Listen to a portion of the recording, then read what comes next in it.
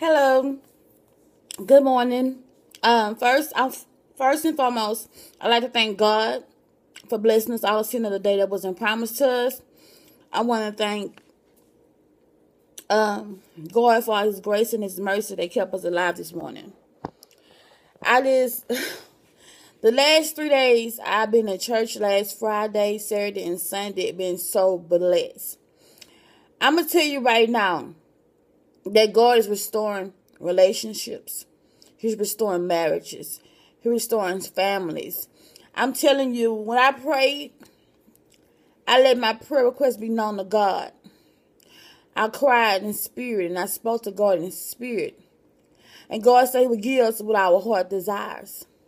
And I asked probably for 5 things that I want God to change in my life. And I started speaking it like never before. And I tell you, everything I spoke about came to pass. Because when you speak and let your requests be known to God, God hear your prayers. Because I cried like never before. I cried before, but this time I cried. And God answered my prayers just right away. And you know, I said 3 people prophesied over my life and told me some things. I'm not going to say what it's about right now until it happens. Until my book closed. Well, it's already closed. But I'm telling you all to stay strong, stay encouraged, and remember, God hear all our prayers. And I want to tell you all, you sick, you depressed, you stressed, you start letting the devil walk over you. Because the devil see you like he want to see you, down and out, giving up on yourself, saying you're not going to be nothing, Christmas coming. It's not all about Christmas. It's about Christ. It's about Jesus. We got to start teaching our kids, let them know Jesus is the reason for this season. It's not about gifts, because every year your kids don't have that gift under their tree or see no gifts, they get mad. Start training your kids on Santa Claus. Santa Claus is not real. Okay, Christmas gifts. It's not all about Christmas gifts. It's about Christ. But get to know who Jesus is, who Jesus was to us, dying on the cross for all our sins. That's our gift. I'm not even much into this tradition stuff, this man-made stuff anymore. As I started to learn and get closer to God. You know, I was young. I believed it because what my parents taught me. But when I get older, it's not all about that. You know, right now, I just pray that's God, whatever His will, let it be done in my life. You know, and I'm a strong woman.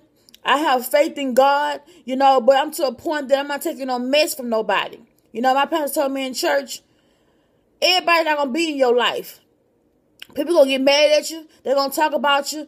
But guess what? In the day, God not going to never leave us or forsake us. So I stand on my pastor's words when he tell me in church every Sunday. Because I thank God because of my pastor. I prayed in June of 2014 and asked God to send me to a church I can grow at, be spiritually fed at, to use me at. And guess what? God answered my prayers. So you gotta keep praying. You know, God hear our prayers, but don't keep asking for the same old thing over and over again, because He heard us the first time. But all I'm saying is that you let the devil know you are God's child.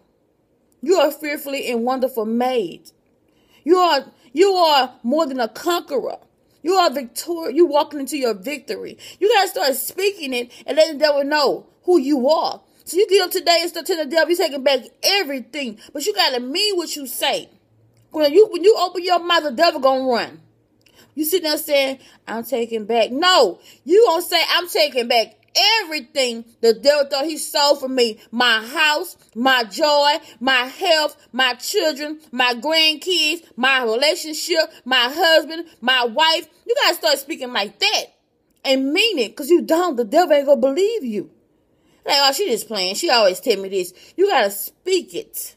Speak it. And watch how God work. Watch how God work on your behalf. Don't stress behind no Christmas gifts. Don't worry yourself. You don't have the money. You don't have it. And kids got to understand that. It's not all about gifts. It's all about Jesus. So I ask you all to stay encouraged. Stay strong. Keep fighting the fight. You keep fighting. Don't give up. You pray. Because things are about to get out of hand. real soon. And I see so much earthquakes going on. Read Matthew 24.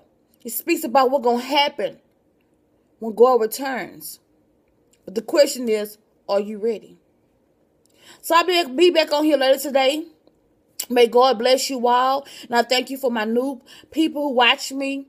I thank you for my old people. I thank you for all my sisters and brothers of Christ. I love you all. Forgive me if I said some things that may upset you, but I don't sugarcoat nothing. You know, I let God have his way with me when I speak. So if you get convicted and you get mad at me, know that it's called God conviction. God will convict you because you're wrong. You're not living right. So may God bless you, and I love you all, and I see you back probably later today. You know, remember, I only get led to make videos. You know, sometimes I may not make them because I've been led to make them. But be blessed. I love you all, and God loves you too.